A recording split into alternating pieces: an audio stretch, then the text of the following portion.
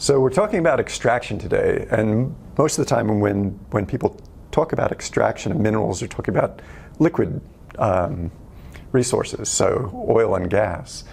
And many of you may have seen pictures of gushers, of the early oil wells that people hit. And so you drill down, you'd hit overpressured oil, and it would squirt out of the top of the oil rig. Now, a lot of these early wells, and some of the famous ones were in Pennsylvania, were very, very, very shallow.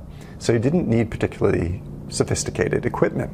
And so you'll also go back into these archives, these pictures of these teepee-like structures that had the drill rigs in them, basically just putting a pipe down, hitting these overpressured zones, and of course the oil would squirt out the top. And once it stopped squirting out the top, you pump out the oil that you had. So that's extraction. So you're getting the oil, and then you process it, and people use it to drive their cars and whatnot. So that was relatively cheap and easy to do. And the way people recognized where to go drill for oil initially was where it was just seeping out of the ground. And there were places like Baku in the Caucasus in Asia where it was seeping out of the ground, or in Iraq where it was seeping out of the ground. And of course, all this shallow oil is very, very easy to produce.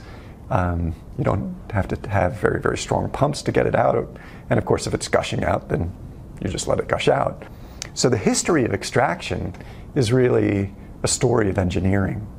And as those easy oil fields, the really shallow ones, were exploited and used up, the oil companies and the exploration companies had to start looking deeper and deeper and in more exotic locations, and had to use more sophisticated imagery, i.e. seismic profiling, things like that.